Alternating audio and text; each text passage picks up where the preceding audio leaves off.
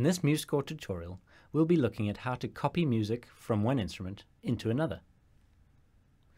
Now that we have all the details in the music, all the articulations, dynamics, notes and rhythms, it becomes very easy to add other instruments. And in fact, we don't need our source material anymore, so I'll close that and open that bigger. I'll press I for instruments. Let's add a violin and a trombone from the brass. Also a horn and a flute. I'm just double clicking to add all of these in. Now notice that MuseScore has ordered these according to the orchestral ordering, which puts strings at the bottom. In this case, we want to change that because we're not writing for orchestra, we're just writing for a small ensemble. And so in this case, it would make more sense to put our violin underneath the flute, then the horn and the trombone, so that they're in order of pitch. Notice that it also changes from orchestral to orchestral customized. Then we can click OK. Now we have our new instruments, and MuseScore has automatically grouped the brass together. We can just get rid of that little bracket, click and delete, and now we're ready to go. I have 4 instruments, and I have 4 different parts in the piano that I can put the music into. So it should be a simple matter of copying and pasting wherever I want to. In this piece, there are different sections, and so I'll highlight that by using different instruments for the different sections. I'm also going to use continuous view so that I can see my continuous page more easily and spot the different sections. I would like to take this forte melody at the beginning, and I'll copy that into the violin. So I'll click on the first note, press Shift, and click on the last note. Then Control C to copy, select where I want it to go, and Control V. That easy. This short quiet section here, I'll paste into the flute. So again, let's click on the first note, Shift, and click on the last note, then Control C, select where I want it to start, and Control V.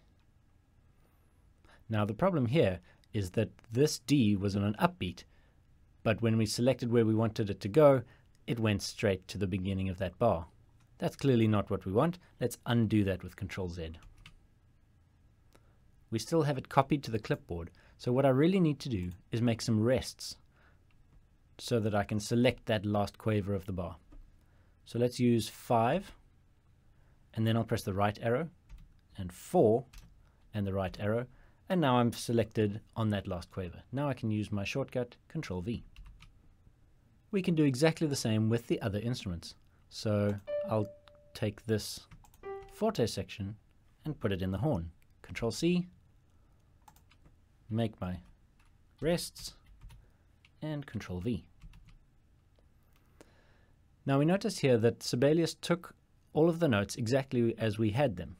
There's no change that it's made to them. And it has actually done the same here, even though they look different. That is because this horn in F is a transposing instrument, and so the player needs to read different pitches. For now, to get around that, we can just click this concert pitch button, and so that we can see all instruments in the same key. Now we see that this is exactly the same. If I undo that again, we can see what the horn player will see. A very powerful feature of the software. Let's copy this accompaniment into the lower brass. I'm going to just move this forte so that it starts in the right place. Let's copy the forte section into the horn. Control C and Control V. Now it looks like these notes are really low. When we take them up for the horn, they're not as bad, but still these very bottom notes are probably too low. Let's just move them up an octave so they work a bit better.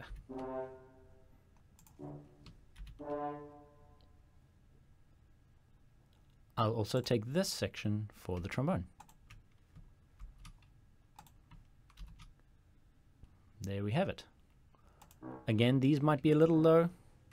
We could probably just do that. If I want to hear the results of my orchestration, I can simply play it. At the moment though, it's playing with the piano. So I'll just press F10 for the mixer, move across, mute the pianos, press F10 again, select my first note, and play.